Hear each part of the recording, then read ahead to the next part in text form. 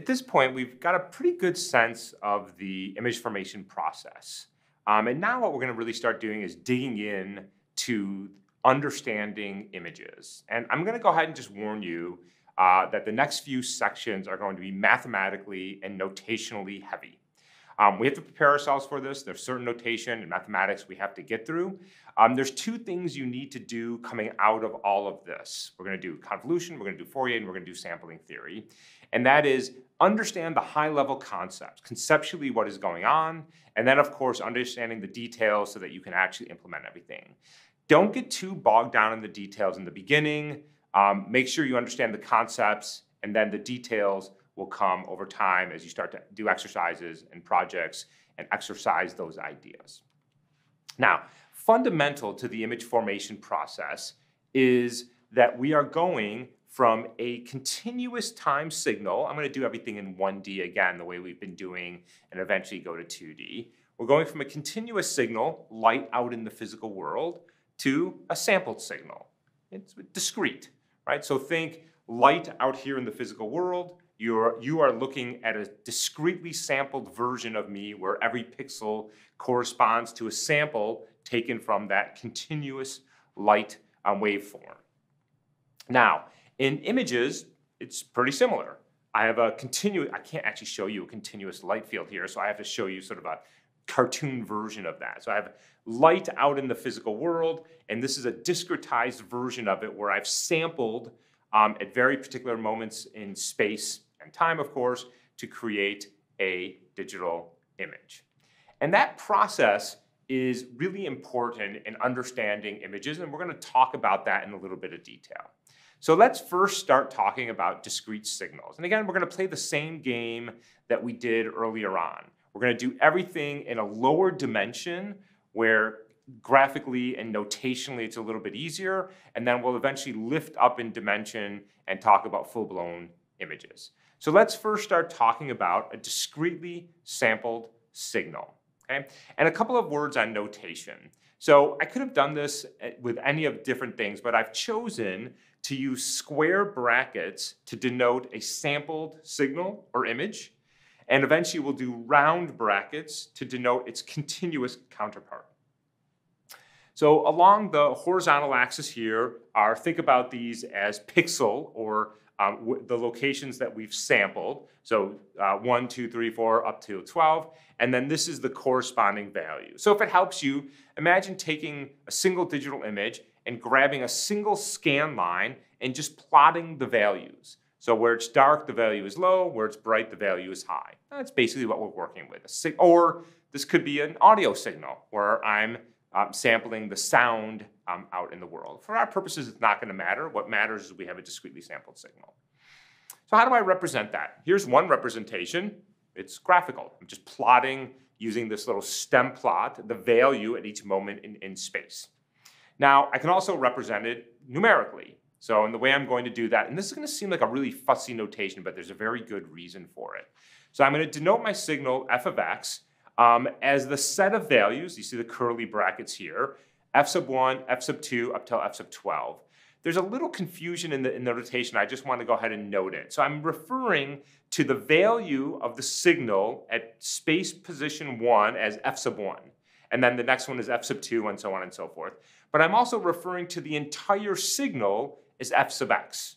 And it'll be clear which one I'm using when. Am I referring to a single sample, f sub 1, f sub some value, or am I referring to the entire signal, f sub x? Okay?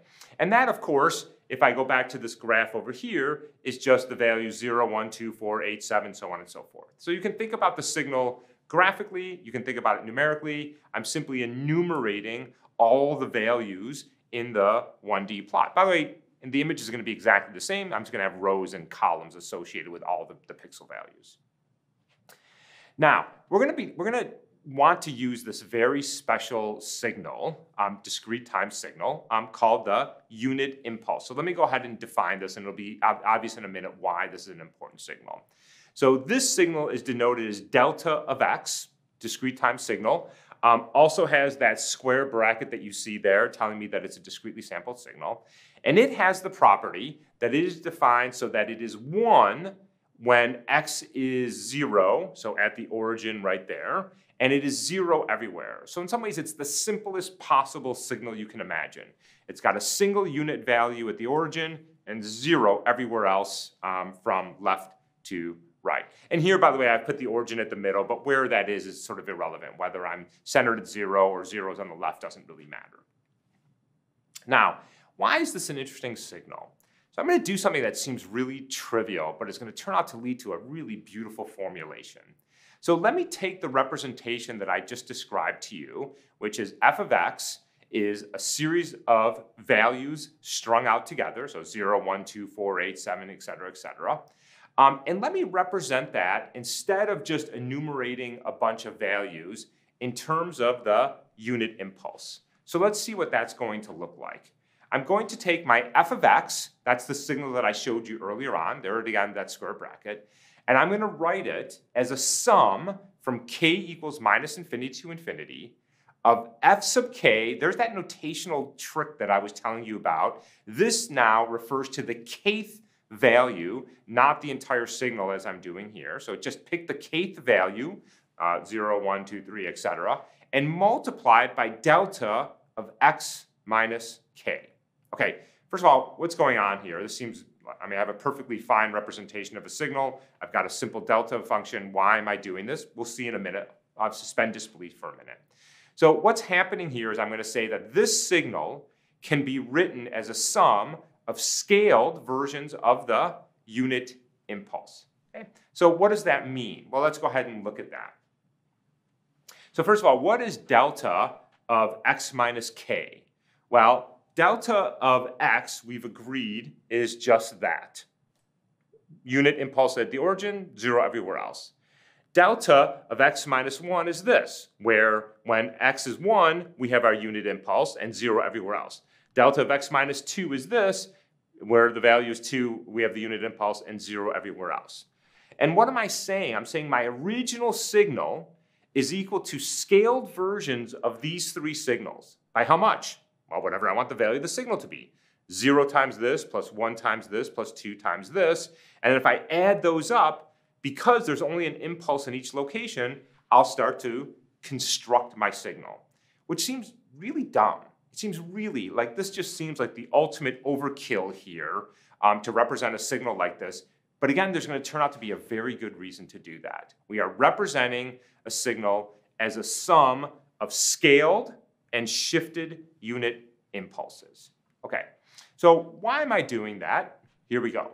Now, we have discrete time signals. That's a scan line of an image. It's the temperature at each moment in time we are sampling. It is a sound wave, whatever it is. And often we want to do something to that signal or that image. We want to process it. We want to analyze it. We're going to push it through some computer vision system. And we're going to talk about those. In particular, we're going to talk about discrete time systems. And what a discrete time system does is it takes as input a discrete time signal, f of x. Here's my discrete time signal system, t. And it outputs another discrete time signal. Okay, so it transforms in some way the signal or the image. We've actually already seen a couple of these. Changing the brightness, changing the contrast, gamma correction, sigmoid, histogram equalization are discrete time systems. They take as input something that's discrete, an image. They do something to them, and they output another discrete time signal or image in that case. So we've already seen this concept, but now we're going to formalize it. Okay. Now, I haven't talked about the delta function yet, but here it's going to come in a little bit. Okay. So what we're going to do now, let's just talk about a very simple example of a discrete time system just to get you some intuition. So here's my discrete time signal again, f of x, here's my signal. I'm going from left to right. And here's a very simple discrete time system. What I'm going to do, there's my g of x, that's my output over here. And what I'm going to do is take, it looks like a running average of the signal. So why is it a running average? Well, let's see. I'm taking 1 over 2n plus 1, the sum from k equals minus n to n. So let's imagine n is 2, let's say. So that means I've got 1 over 5 here. There's going to be 5 samples, 2 to the left, 2 to the right, plus the center 1. So it's the sum from k equals minus n to n of f of x plus k. So I go 2 to the left, 1 to the left, and then I take f sub x rather, when k is 0, and then to the right, plus 1, plus 2. So one way to think about that is right here. What I'm going to do is, if I want to know my value of g at, say, 5, then I plug in 5 back over here. And what do? I take the sum of these 5 numbers, and then I divide by 5. I take a running average. Simple enough discrete time system. It takes as input one discrete time signal and returns another discrete time signal. And I've just shown you one of the values, but I repeat this over and over again for each value of g, sliding things over, taking a running sum. So here's the next one. If I want to know g of 6, well, I go back up to here. I take the sum from 4, 5, 6, 7, and 8. I divide by 5, and I've got a running average of the two. Okay? So now, I haven't really brought in that delta function yet. I just told you that I can represent my signal as a sum of scaled and shifted delta functions. I've also told you that we have discrete time systems, and you know what's coming next is we're going to put those two pieces together. So at this point, what's important to remember is we have discrete time signals, which are sampled signals from some continuous signal, sound, light, whatever it is. We're going to represent those, although we don't really know why just yet, as a sum of scaled and shifted delta functions, where the delta function has a value of 1 at the origin and 0 everywhere else. And we've also defined discrete time systems as something that takes as input a discrete time signal and outputs a discrete time signal. And now what we're going to do is keep moving forward with this and try to make sure that we understand various types of discrete time signal processing, and then eventually discrete time image processing comes next.